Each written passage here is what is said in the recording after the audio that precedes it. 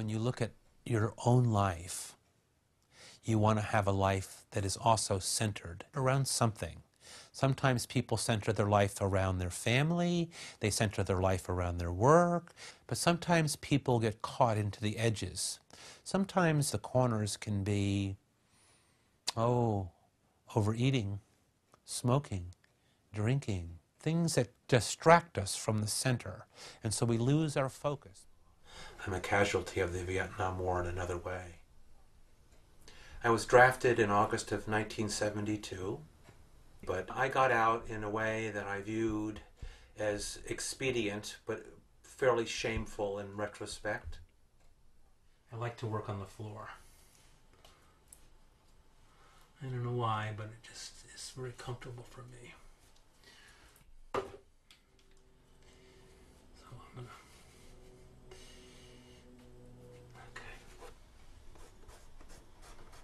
I eventually wound up in London, England, living a life as a semi-homeless person. I discovered that the museums of England are free, and I was drawn to certain paintings that evoked something in me emotionally.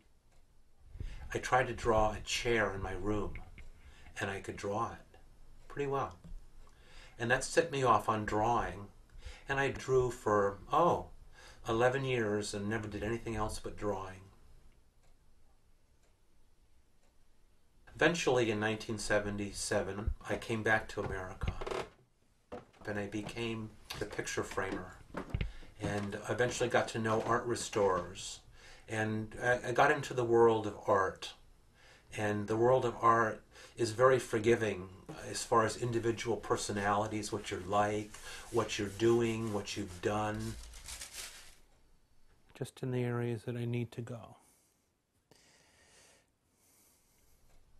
There was an emptiness that couldn't be filled, and I tried to fill it with drugs and alcohol. I had driven up to see my sister, and she wasn't home.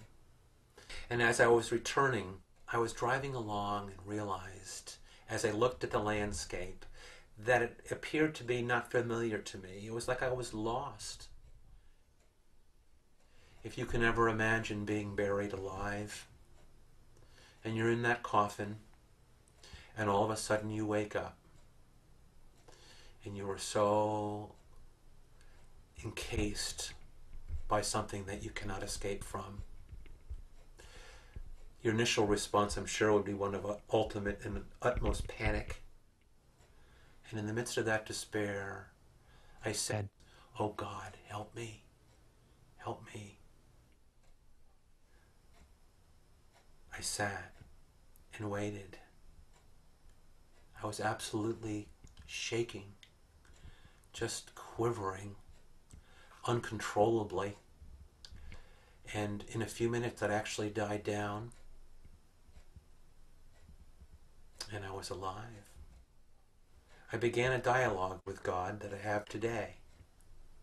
And it was a question, Lord, what do you want me to do now? And that day, after that day, I never had another drink and I never had another drug again in my life.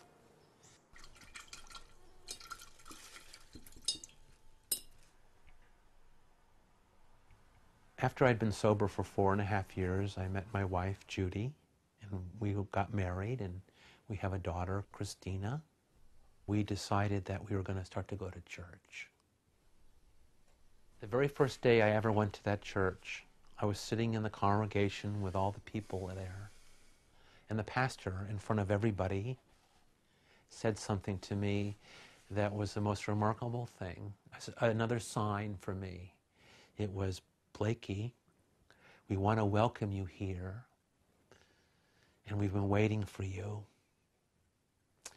Well, it had been many years since the time in that car, but something happened to me in that car with the Lord, and I took it as a sign. I took it as a sign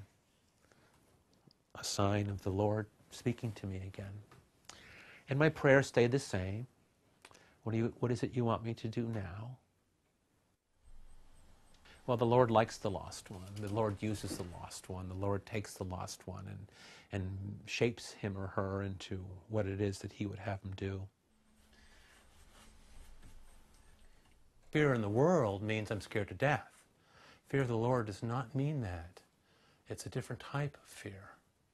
And then if you fear the Lord, then there are blessings that come. And so there is great blessing in my life. So I have a very rich life. And it's all about love. It's all about love.